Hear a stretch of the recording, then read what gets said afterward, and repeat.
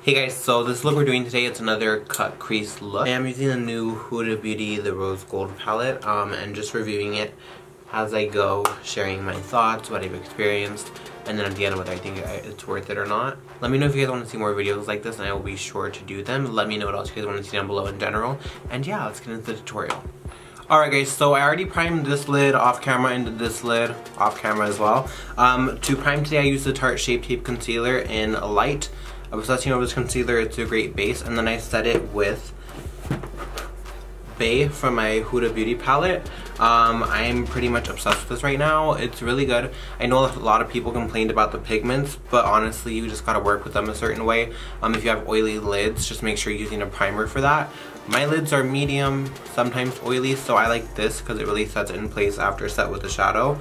But other than that, I don't have a problem with it. I am doing a cut crease today because I feel like with any foiled shadow, I do need to cut my crease to prevent transfer. I can use glitter glue, shadow insurance, anything like that. And when I look up my eyeshadow transfer, so I always like making my crease a little bit higher than where it actually folds.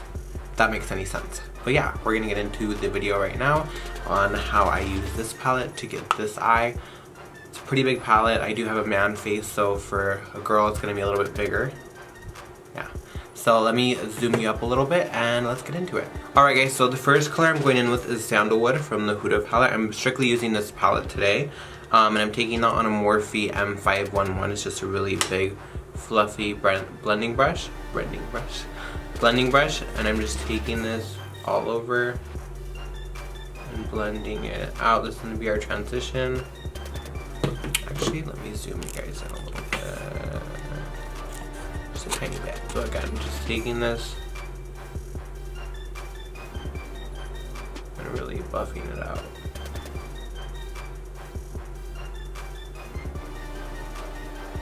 So now I'm grabbing my Morphe M514, which is just a more defined version of the bigger brush. And I'm going to take a little bit of Sandalwood and Henna together,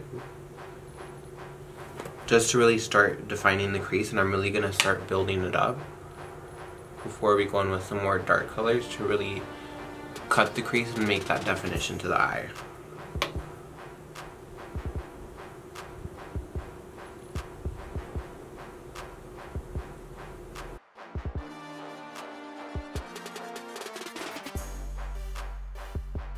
Now I'm taking a little bit of the Bossy shade right here on the same brush and really focusing it on the outer corner and really deep into the crease.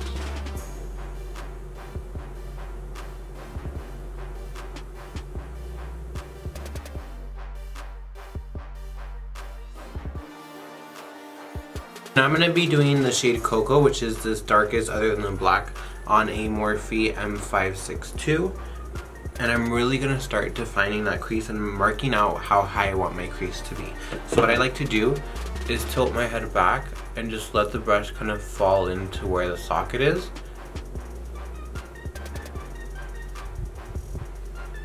And then slowly but surely really build up that color. I didn't go in with too much product because I want it to be able to blend out, but I went in with enough to where I can really pinpoint where I'm going to be cutting my crease at. So I added some of the black truffle shade to my outer corner. I just didn't realize I wasn't recording, which is great. But now what I'm going to do is I'm going to take my same Tarte Shape Tape Concealer on a couple detailer brushes so I can cut my crease. And how I'm doing that is just cutting it pretty much head back and going through and just feeling it out. Also, you can see that there's more concentrated areas of black there, so I'm going to be cutting more in those areas, and you'll kind of feel it in the groove of your eye. Even if you have really hooded eyes, when you lean back and you put your brush back, that's where it's going to just naturally fall into, is right in between the socket and the eye. So feel that out and then let me know. So I'm going to be cutting my crease.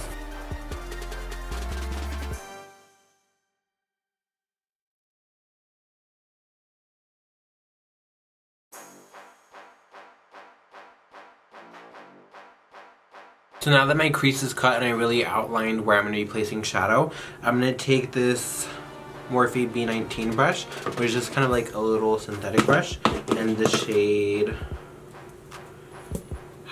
#blessed right here. So what I'm going to do is I'm going to put that around the line of my cut crease, and then on the actual lid I'm going to put Dubai. So I'm going to be using these two shades.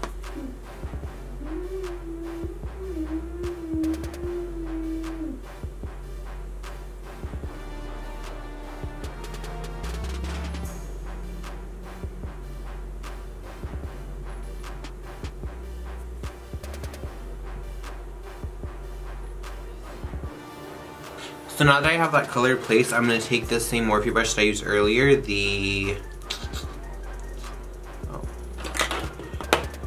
M514, and I'm going to take the shade Cocoa again, which is this dark one. I'm going to take it on the outer corner and slowly just buff it in, just so that that cut crease kind of tapers off into a really smoky outer V. I did, when I first tried this look out, because I always like to try looks before filming them, so I'm not any more of a hot mess than I need to be. But when I was trying this look out, I tried it with liner, but I just feel like sometimes liner overwhelms my face and my eyes. Especially when I'm doing a look that I'm really trying to draw attention to the eyes. I feel like the liner can really pull away from it. I do like some big lashes as well, so I rather do like a smoky liner or no liner and no wing, and then really pay attention to the eyes and do a really detailed eye look to really open up the eyes, and then some lashes obviously. So what I am going to do today though, I'm going to use my Galactic Beauty Precise Eyeliner Marker, and it's this one right here. I actually have a discount code, so I'll leave that down below. For all Galactic products. I love their lipsticks as well. If you want to see a swatch video of those, let me know. What I'm going to do is I'm just going to do a straight line across. Ooh. So what this is going to do is essentially just create more depth and dimension. It's also going to prep your lash line for some bigger lashes later on. I don't know how big I'm going to go with the lashes. I don't know what lashes I'm wearing yet. I'm probably going to get some mink lashes out. I really feel like some detailed like mink lashes, or at least faux mink lashes, really complement a very smoky eye look like this. So now that I have that liner down, what I'm going to do is I'm going to take this black color, Black Truffle. Heads up, this black is super pigmented, super opaque, and it really holds onto the lid and blends pretty easily for a black of this depth. Like, this is really matte, dark black. What I'm going to do is I'm going to smoke this out over the liner.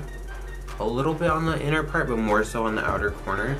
I almost want the liner to disappear into a really deep outer V. So what I'm doing is I'm focusing it right on top of the liner, and then after I'm done really blending, I just kind of bring it up. So I really want the liner to almost just disappear into the outer corners and kind of be lifted, since I do have that smoky outer part. And you see how that just adds subtle definition, and it's not too much. As I go, I will perfect the eyes.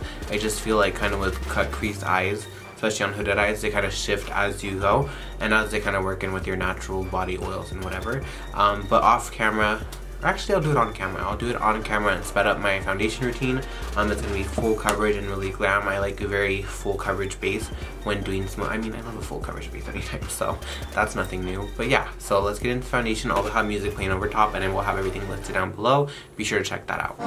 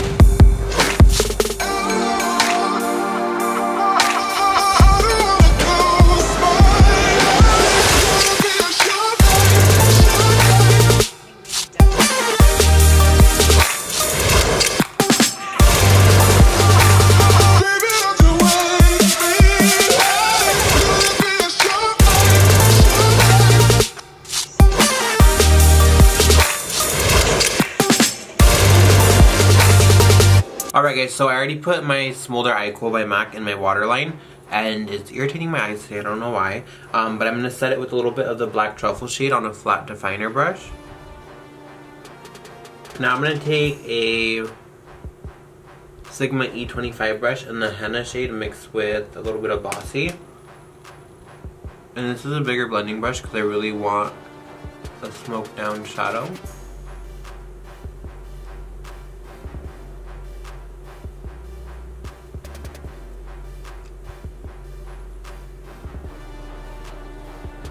And I'm going to take a little bit more of the black on the outer corner because I see that it looks a little bit blank. I want the whole eye to be kind of wrapped around together as one, so a little bit more in this outer corner.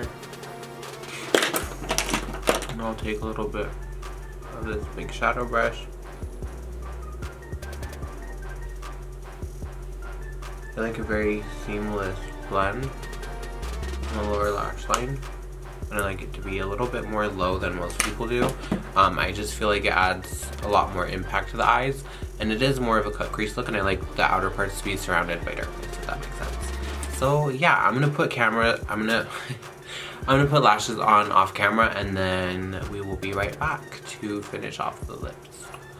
Alright guys, so lashes are on, and I'm wearing the Blinking Beauté in design number 2. They're mink lashes, super nice, very luxurious. They really add to the smokiness, especially when I look down. I just feel like it's a whole look, you know? So I'm going to apply my Galactic Sweet Lip Paint.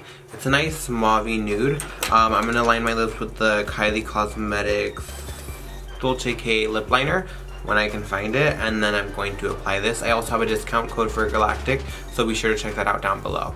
And yeah, let's put this lip on.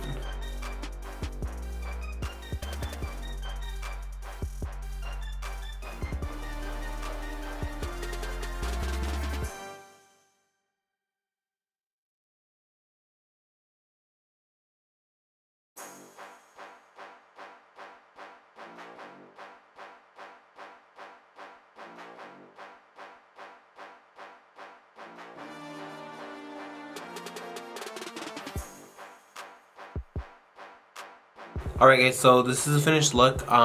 It's very smoky, cut creasy. Overall, this palette is pricey, but I definitely do think it's worth it if you're into these types of shades and it's something that you're going to wear all the time, or if it's going to be a special occasion like makeup.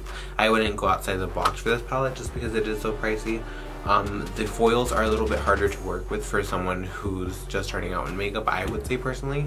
You do need a nice base, or you need to really spread them out to make sure they're not too foiled, because they will start to flake off throughout the day, and that's just my experience. But yeah, other than